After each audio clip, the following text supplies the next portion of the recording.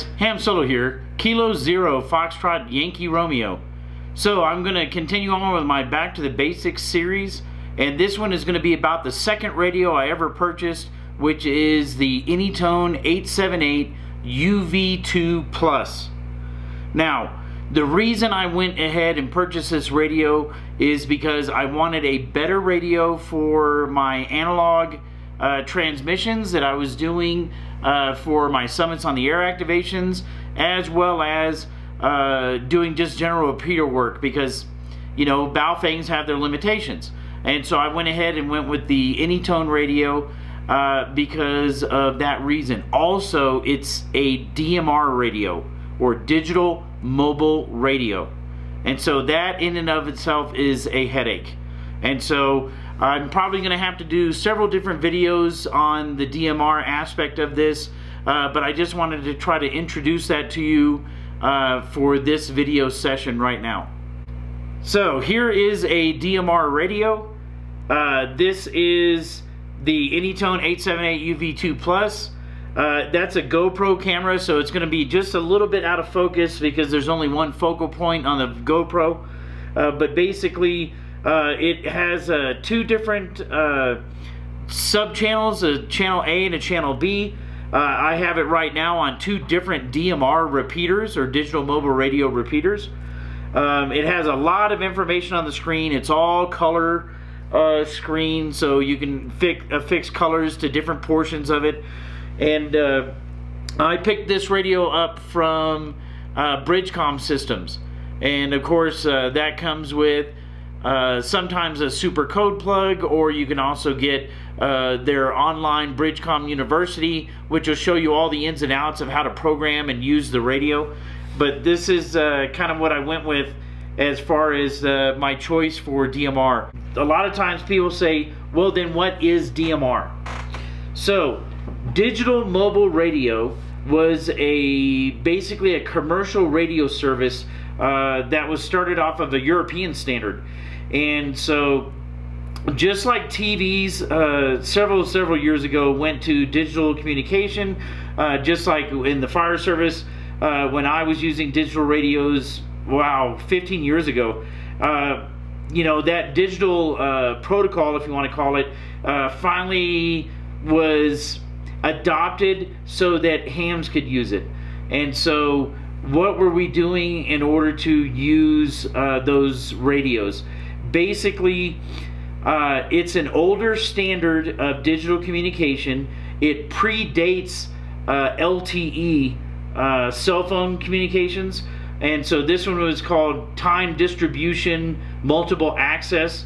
And basically what it means is that, let's say I have a repeater tower and I have people on different radios and they want to talk on two different channels. And so what time distribution multiple access allows them to do is I can have radio 1 on channel 1, I can have radio 2 on channel 2. They both transmit to one single repeater tower, and then that repeater will send out both signals on two different channels, even though it's only broadcasting on one channel. And so how does that happen? What's the miracle that's transpiring there? Well, because it's digital, it's basically turning the voice or whatever you're transmitting. It could be APRS, it could be packet radio, it could be whatever. It's turning that into basically ones and zeros. That's what it's doing. And every 30 milliseconds, channel 1 will broadcast, and 30 milliseconds later, channel 2, and then channel 1, and then channel 2. Every 30 milliseconds going back and forth between channel 1, channel 2, channel 1, channel 2. It'll do that 16 times a second. And because it's all digital, there's no interference between the two. So a single repeater tower can accept both communications on the two different time slots and then retransmit them out on the two different channels without there ever being an interruption, without there ever being an effect from the repeater. The repeater's putting it out off of one basic radio frequency, but it's going to two different talk groups at two different times because it's switching back and forth and back and forth. That's what DMR is. Now, I'm relating it mostly to the way we're going to use it for the ham service. And so this is not going to be all the history of DMR going back to Vietnam or whenever, right? This is just how we use it for ham radio, all right? So, basically, when I have a radio that can do DMR, I have to get a DMR ID. It's really simple. It's free. You go online. I think it's radioid.com or something, and you basically just sign up for a DMR ID. You got to fill out a form, and then once you fill out that form, they'll ask you to provide a copy of your amateur radio license, because they want to make sure you're a real person, right, that has a license. So once you send it in to them or affix it to the form or whatever, it's been a while since I got mine, they will issue you a unique digital ID for your radio. And that digital ID is in the neighborhood of 7 characters now, I think, something like that. And there are over 200,000 people with DMR IDs right now. Over 200,000. So the earlier versions of these radios, like the UV868, the UV878, they could only store so many digital IDs. I guess they didn't ever think that there were going to be that many. And then once they finally determined that there was going to be a whole bunch of people that are going to want to use DMR, then they had to start creating newer versions of the radio, in this case the UV2 Plus, or if you want to do the mobile radios, the 578 UV3 Plus, and that was allowing them to go up to 500,000 DMR ID contacts, I believe.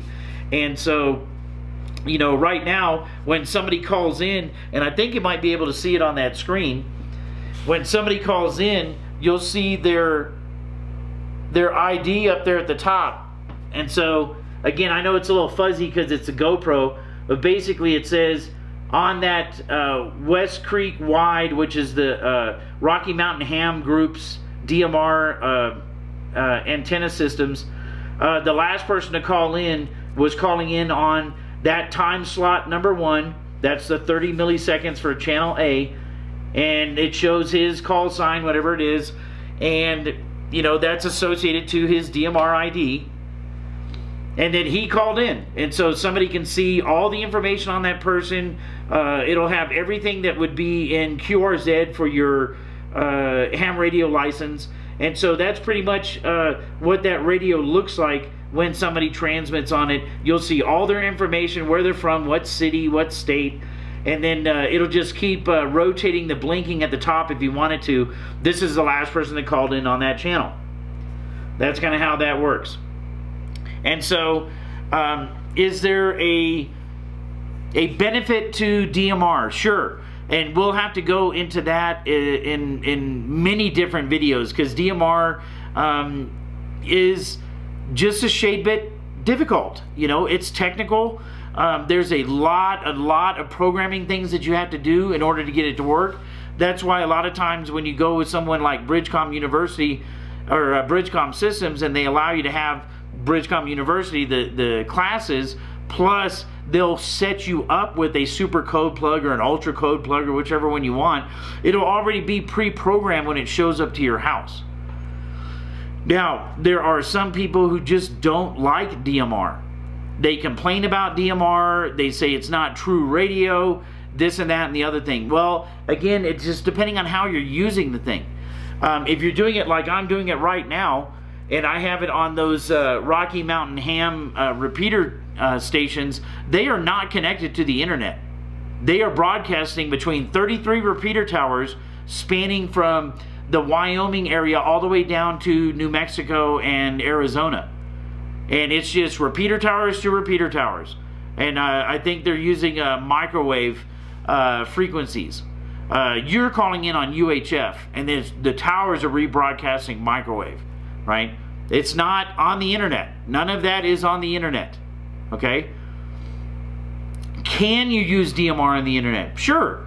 I can take this radio as it is right now, and I can pick this radio up, and when I sit there and key in and I'm on a certain channel, it'll go to my hotspot, which would be, see if I have my finger in the shot, over that way, I would have a hotspot, and I could key up and talk to somebody in Japan right now. I could talk to somebody in Switzerland. I could talk to somebody in Ireland, let's say. All I have to do is be on that talk group, and it'll do over the internet, because I'm radio frequency to my hotspot. The hotspot's turning that into basically TCP voice over IP, and then that's sending it to their hotspot, which is decoding, and then transmitting it to their radio, and then they hear you.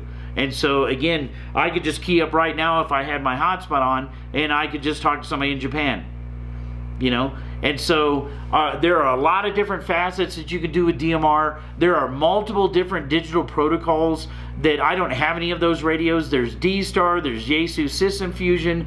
There are some of the old DMR Mark systems and things like that. I know when I go and travel to Texas, I get on their Seabridge systems there, which are their own independent radio towers. Like I said, the ones I'm on right now, Rocky Mountain Ham Association, has their own setup of 33 uniquely tied in repeater towers. And so what I have there on that screen that you're looking at is on that channel A, that's all those repeater towers tied in together. When it says wide, that's all 33 repeater towers. On the bottom, where it might be a little bit harder to read, it says West Creek Central. That is basically, let's say, the 10 repeater towers that are in the central part of Colorado. You can go on north, you can go on south, you can do central, you can do a lot of different things. You can do New Mexico specific, you can do local. So it just depends on how you set up your radio. I have all of those in there. These are just the ones that I'm monitoring currently. But again, this same radio that I have showing you right here, that I'm all talking about DMR, it also does just analog regular repeaters. And so again, I use this for my very first summits on the air activation, and several since then. And you know, it's a VHF or UHF, and it's got you can put different antennas on it. I was using an Ed Fong rolled up J pole.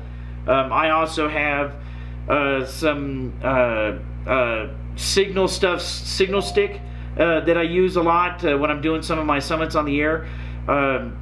Again, VHF, UHF, regular simplex calling out. You can talk on repeaters, you can do all that kind of stuff, and it has the DMR functionality. And so that's why that ended up being my second radio. And I've used it quite a bit. It is my daily carry. I always have it with me, always on. When I travel to all these different states that I'm doing my summits and park activations, I always have this radio with me in the event that I'm going to do VHF contacts or UHF contacts while I'm on a summit or something like that. I did find it incredibly difficult to do that with parks on the air because you don't have elevation, and so that was a big mistake I did with trying to do an activation in Florida where they had no summits, and at the time I didn't have any HF radios, and so I was using that. I tried to do a parks on the air off of almost like a barrier island, and it went pretty bad. And so I will actually put that link up here. Hopefully it'll appear up here. So I'll put that link to that activation. That was one of my very first POTA fails, trying to do it with VHF. I'm not even sure if I got back to the main shoreline, and it was pretty rough. And so, but again, I do take this with me every single time. I did have it just recently in Michigan when I did that park and summit over there in Michigan, and so this is my daily carry. This is Ham Solo K0FYR, my Back to the Basics series, and thanks for watching. 73.